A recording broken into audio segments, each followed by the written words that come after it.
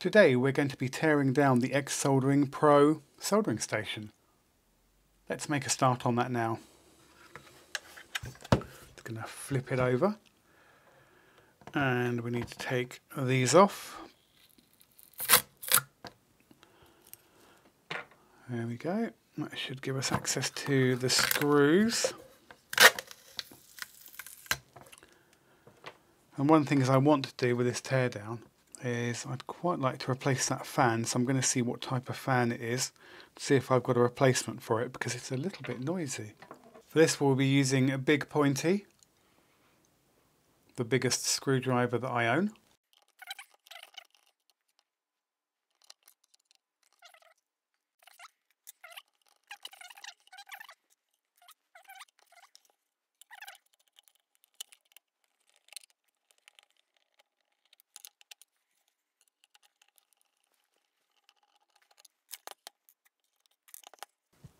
And the screws are out.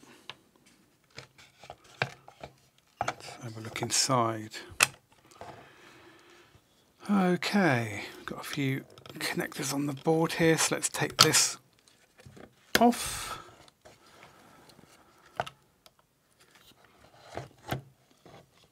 And let's take those off.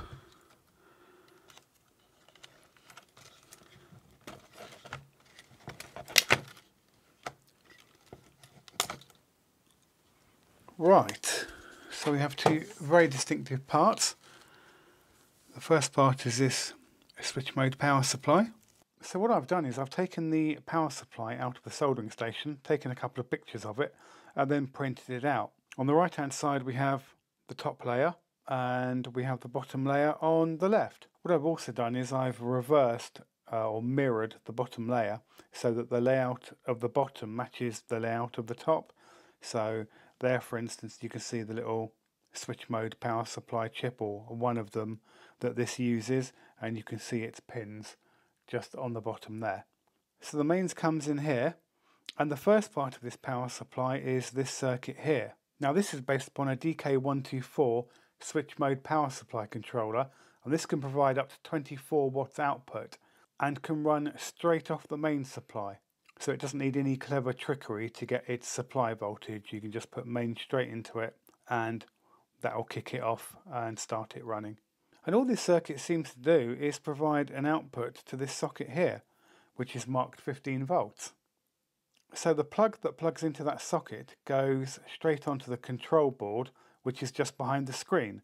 And that will be providing power for the ARM microprocessor in it, as well as the cooling fan. Now obviously the 15 volts doesn't go straight into the ARM processor. There's actually some step down switching circuitry on that board to convert it to the voltages that the ARM processor needs to run at. The second part of this power supply is based on the TL494, and that's this chip here, and that is a Pwm Power Controller. Now this chip has been used for, I don't know, decades I would imagine.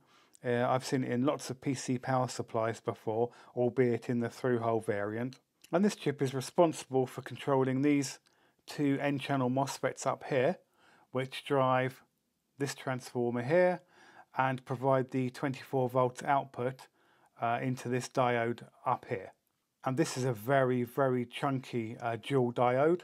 So what I think is going on is this is generating the 24 volts for the C245 part of this station, which is this part of the connector here. And then we have another chip here, the LM25116, and this is a synchronous buck controller, and this is controlling these two MOSFETs here, which are providing the 12 volt output that the C210 handle needs. It's quite a nice little power supply really. It's based upon completely standard parts. They haven't lasered any of them off. Repairing it will probably be quite easy if needs be. I really like the look of this power supply. I like the fact that it's got the matte solder mask as well, which when you order it from somewhere like PCBWay is really expensive compared to the normal shiny stuff. The soldering seems excellent. It seems like a really nicely put together supply. I think the only thing I don't like quite as much is there's this capacitor which is right next to this heatsink, which for some reason seems to have been bent around a little bit.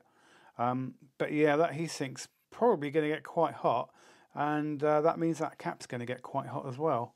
Now the caps on here do seem to be rated for 105C, but it would be nice, to not have this concentrated heat source here heating up that capacitor. And look at these lovely chunky inductors here. That one there is for the 12 volt switching supply from here, so you can see it here on that diagram. And this one here, I think, is just part of the filter for the 24 volt output. And that's about it for that circuit board. Let's have a look at the control board now. Okay, let's see if we can get that out.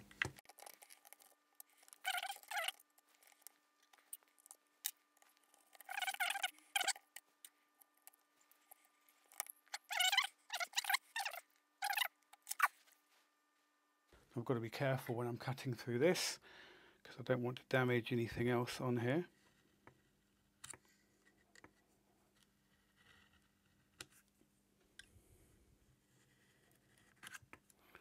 Immediately saw that lift a bit.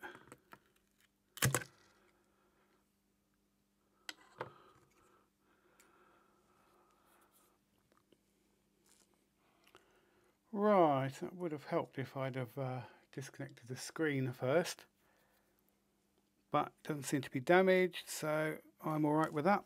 Why is there spacing it? They've got a little bit of tape on the back of it and a little bit of tape down there. That's probably what's actually pushing it up a little bit. Oh, look at those nice big chunky buttons on there. Wow, they're really nice. I thought that they'd be little piddly things, but no, they're pretty good. And now we can take that off there. Put that to one side. Right, so that's interesting how they've done the display then. It's literally just stuck onto this sticky side here. Like I say, the reason I think it's pushing out is because of these bits of tape on there. It's actually just pushing it up. It would probably be fine without those. The 15 volts from the power supply board comes into this header on here. And that then goes to the MP1584, which is a buck regulator, and that will convert the 15 volts into something the microprocessor can use, normally 5 or 3.3 volts. And over here we have a 4884 N-channel Mosfet, and that is used to control the fan which plugs in over here. This connector over here is where the metal parts of the stand plug into, so that it can tell when the irons are back in their holders. Over here we have the ubiquitous LM358, and that is a dual op amp, and that will be the chip that they're using to deal with the measurements that come from the thermistors within the tips of the soldering irons. And we have a selection of Mosfets over here. We have 4407s there and there, and 4884s there. As I said before, the 4884s are N-channel Mosfets, and the 4407s are actually P-channel. And these will be used to switch the soldering iron heater on and off many, many times a second. Now it's interesting to note that the C210 connector only has 2 pins on it, whereas the T245 connector has 3. Yeah, I've no idea why one's got 2 and one's got 3. If anybody's got any ideas, let me know.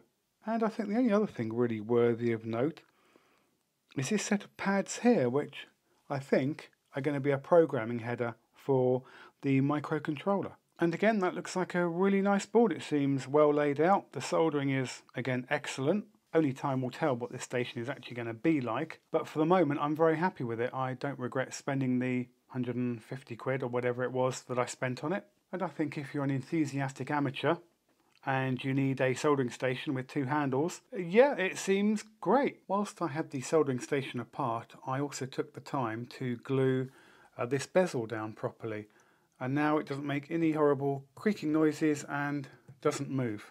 I imagine I'm not going to be the only person with that particular problem with this station. One other thing I also discovered was that the firmware can definitely be updated in this soldering station. You can go to the manufacturer's website and download a tool which will update it, which I have done. Now that I have that new firmware, it does seem to have reduced the amount of times I get that tip error coming up. In fact, since I updated it about 4 days ago, it's only occurred once.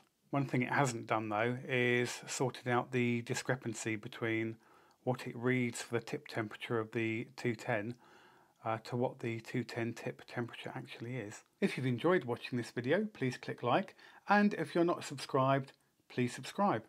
Thank you very much. Goodbye.